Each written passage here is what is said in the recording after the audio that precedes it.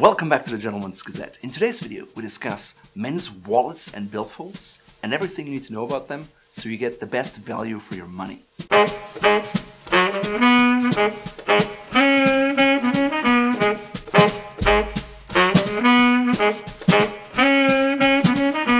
Just like clothes, wallets can have a huge impact on your wardrobe, and they should be an extension of your personality. You don't believe me?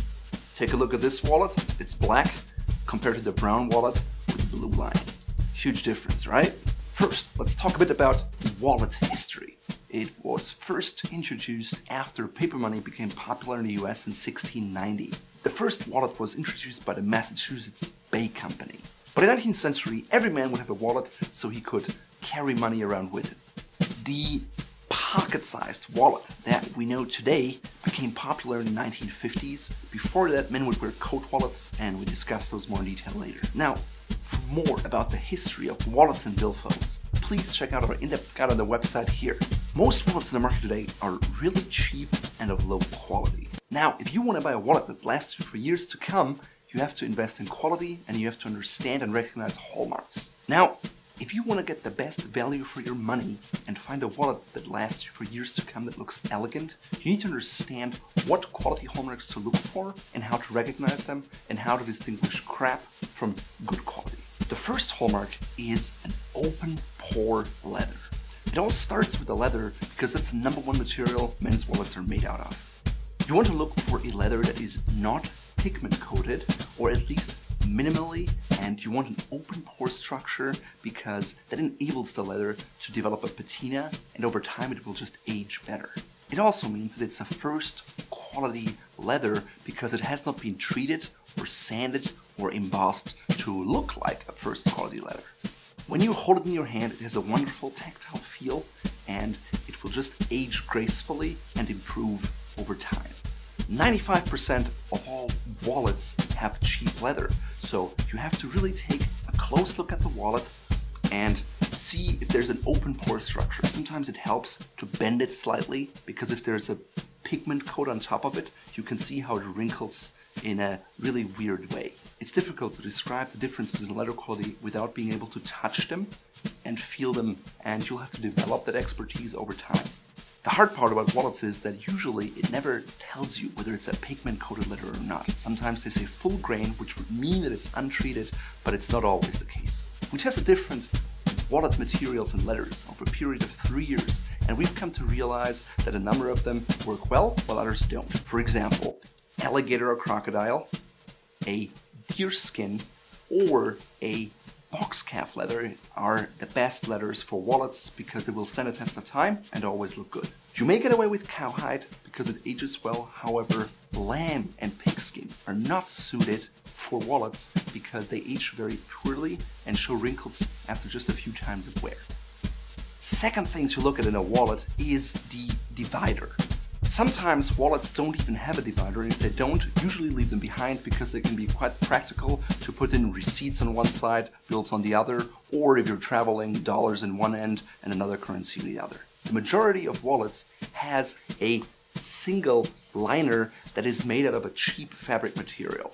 It gives a cheap sound and it will wear out very quickly. On the other hand, quality wallets will always feature an all-leather liner divider that's made of the same leather as either the lining or the outside shell leather. To cut costs, companies often use a different kind of leather or pleather on the inside, but if you see a wallet that has the same leather on the inside, you know it's quality.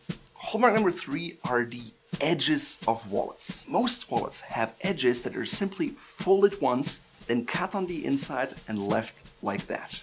While this way to sew a wallet is functional, you'll collect dirt around the edge and the edge may fray, both of which make it look old. A much better way to construct the edges is to use a double folded edge. You can see the outer shell is folded and so is the inside liner.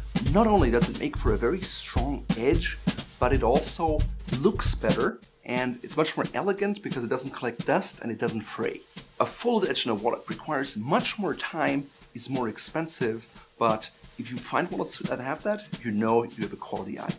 An alternative way to finish the edge on a wallet is to edge paint it.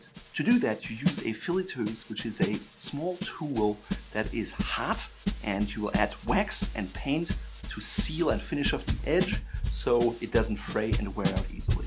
While it's a quality method, personally I much prefer the double folded method, which is also more unique but more beautiful. Hallmark number 5 are card slots. Sometimes you'll find wallets that are simply one piece of leather with slits cut in.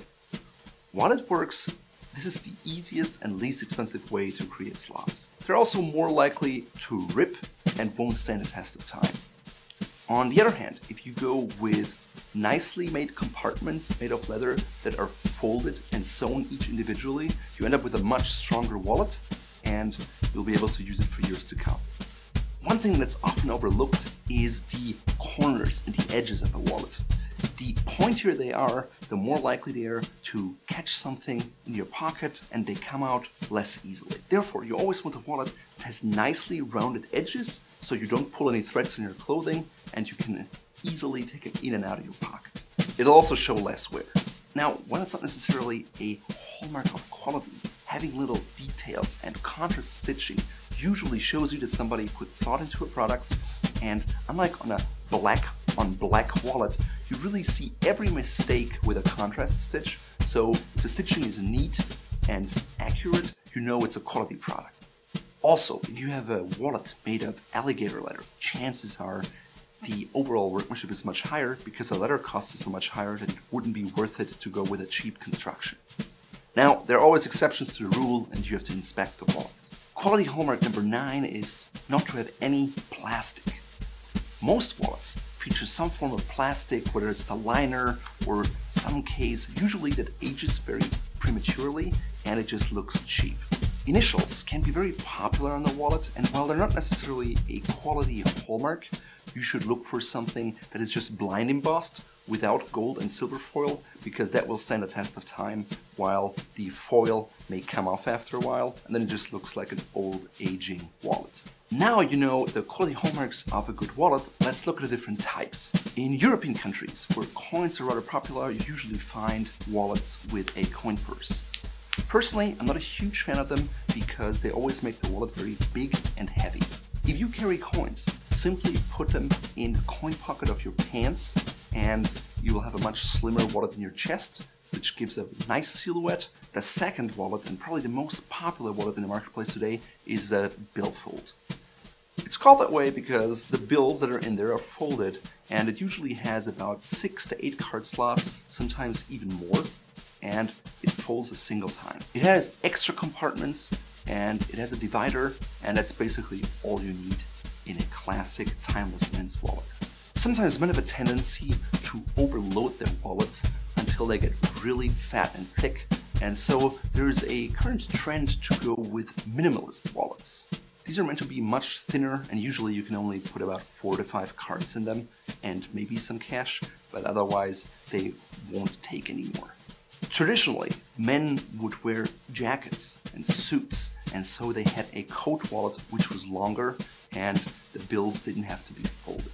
Today, they've fallen out of fashion and only few people have them when they wear jackets or an overcoat. With the popularity of smartphones, you can also now find combinations of smartphone holders with wallets and card slots. While it's convenient to have everything in one place, the problem can be that it simply gets too thick in your pocket. You'll have to decide whether it works for you or not. Instead of using a traditional wallet, people sometimes use old cigarette holders or business card cases because they're big enough to hold credit cards or check cards and your ID, as well as some cash. They also work well as travel wallets because they have a frame and they're enclosed. Now, there are tons of other styles of wallet, but those are basically the classic ones. The only other one that I can think of is the one that has a little money clip on the inside and just card slots, but you're more likely to lose your bills that way, and therefore don't recommend them. Now, if you want to figure out what wallets are worth their money and what brands you should look into at various price points, please check out our in-depth guide on our website here. In terms of color, I suggest you start with something like black or brown. However, those are very boring colors and everybody has them, so try to get something with a contrasting inside. If you don't like that, you can also look at different colors. Personally, I like burgundy or cordovan or dark chocolate brown. Of course, if you want to be really extrovert, you can go with green or orange or red. Burgundy has the advantage that it goes with a formal wardrobe as well as with a casual wardrobe. Bear in mind that you can have different wallets for different occasions and you don't just have to settle on one. No matter what wallet you have, make sure to only carry the cards you truly use on a regular basis and don't leave all your receipts and everything in there so they get really big and fat, because not only is it too big in your chest pocket, which makes it look bad, but it's also heavy, and because leather is a natural material, it will stretch and it will wear out and look wobbly and create creases. If you're interested in our quality wallets from Fort Belvedere, please check them out here.